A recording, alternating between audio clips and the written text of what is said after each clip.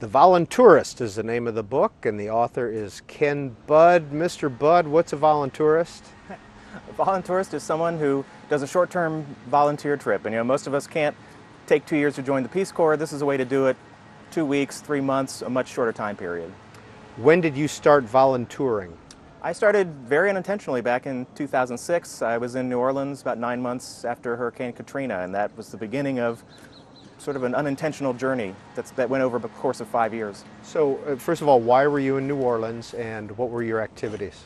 Well, I wound up doing this because I was going through one of those periods in life where you're asking, what am I doing? I was turning 40, which is a great time for a midlife crisis, and this opportunity came up, and I took it. And they wanted unskilled volunteers. I said, well, this is perfect because I have no skills whatsoever, and I did whatever they asked. They have it worked pretty well, that skilled people come in, contractors who volunteer, they clean out, they do the serious work. Someone like me comes in and helps people move back in. We painted. So we did very basic labor, but it was necessary labor. Did you feel that your 2 weeks in New Orleans was worthwhile?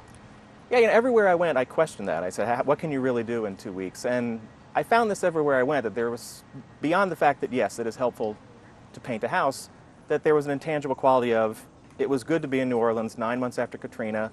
People in the city were so happy to have people there, to have tourists back, to have people in the restaurants, and to have people who would go home and say, I've been to New Orleans, I've seen it, you got to know what's going on here. So those qualities I thought happened everywhere. Ken Budd, what were you doing for a living prior to beginning your volunteering? I am an editor here in the area. I work for an association in D.C., and I'm still doing that same job. So how were you able to get all that time off? Or did you use your vacation time? I used vacation time, and that's the nice thing about these trips, is you can use your own vacation time. And the problem is, of course, you're working that whole time, so you get back and you're like, I really need a vacation now. But it is a way to do this in your own schedule, and most of these trips are tax deductible, which is nice as well. Is volunteering addictive?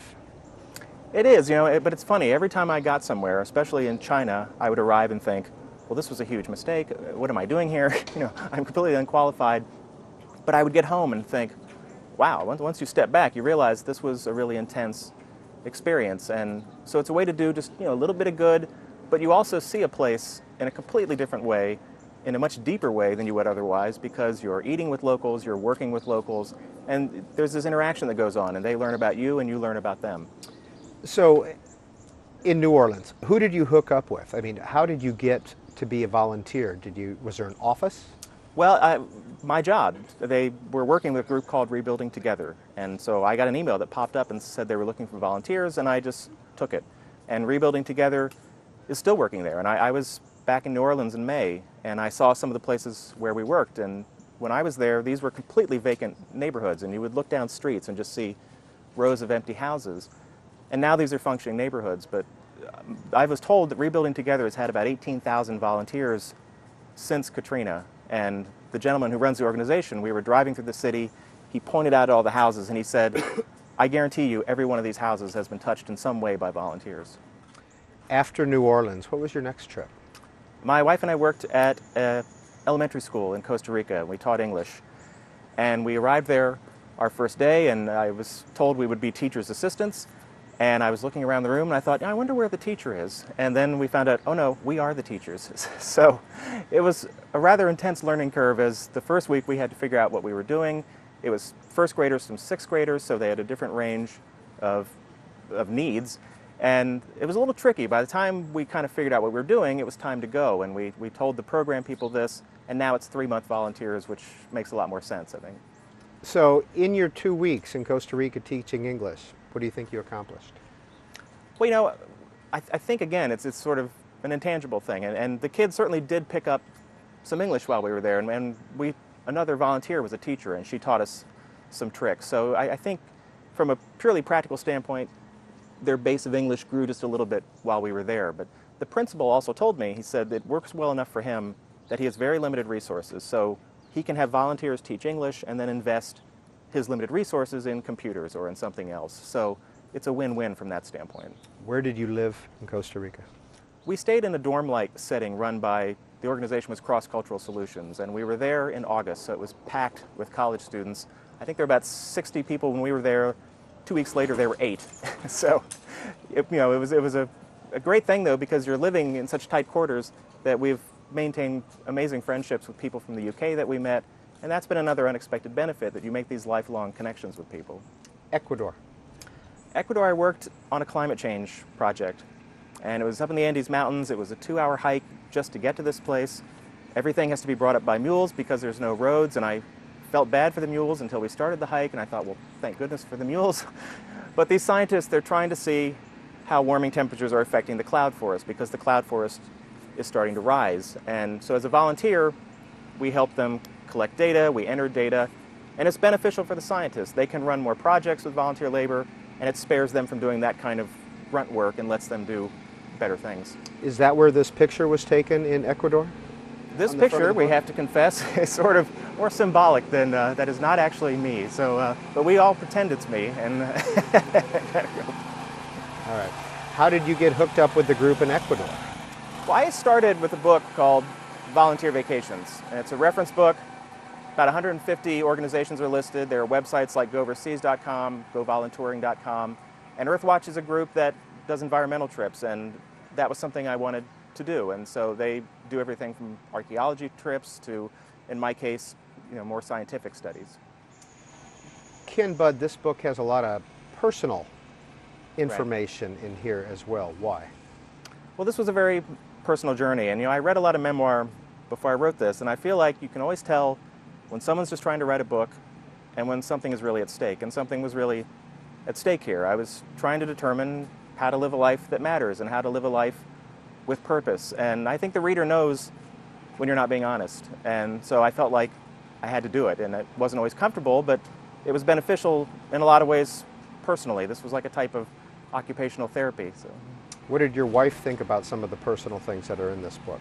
Well, it was difficult, and she and I are very similar in a lot of ways. We are not let's sit and talk about our feelings kind of people, so it was good in the sense that it forced us to address some things, and we're in a very good place these days. Do you feel that right now you're living a life with purpose? Well, what I came to realize is sometimes you have to step back from your life to realize how much you cherish your life, and in some ways my life hasn't changed. I'm at the same job, I'm living in the same home, but I see things a little differently, and I feel like I'm a person of the world, not just an American or a Virginian. And any money we get from the book is going back to the places where I volunteered, and that has been particularly gratifying, as money from the book paid for annual school fees for 9 of the kids in Kenya where I worked, so that's been a great thing so far. Well, tell us about Kenya. Kenya, we worked at a children's home for 2 weeks, and in Nairobi or outside? I was in Kenya, out near Mombasa, and there are about 3 women essentially caring for 42 kids. So, they all, of course, have sad stories. Some lost their parents to HIV, some were abandoned, and we did whatever work was necessary. We would fold clothes, we would wash dishes, we would take lunch to kids at the nursery schools, and in the mornings it was very quiet because the kids were at school, and then we would spend time sometimes just with the babies, because the babies, no one is there to kind of hold them and nurture them. So, when we would take a break from washing dishes, we would walk around with some of the kids, and we helped a little girl to walk, and so it was a pretty emotional experience. Do you donate money at the same time? I mean, when you were there, would you buy things? We made that offer at the end. We said, we would like, as a thank you, to, we bought new mattresses for the kids because they sleep on these really thin mattresses. But the woman who runs the home said, well, why don't you make dinner? Which we said, well, great, we'll make dinner. But I have to tell you, making dinner for 42 children sounds like a great idea. Easier to buy mattresses? Yeah, it's easier to buy mattresses. And the problem we had, we made spaghetti, and Kenyans use these charcoal grills. And so we put this huge pot of water on, and nothing happened. And the water just sat there. It was 15 minutes, it was 20 minutes. I thought, we don't really have plan B here.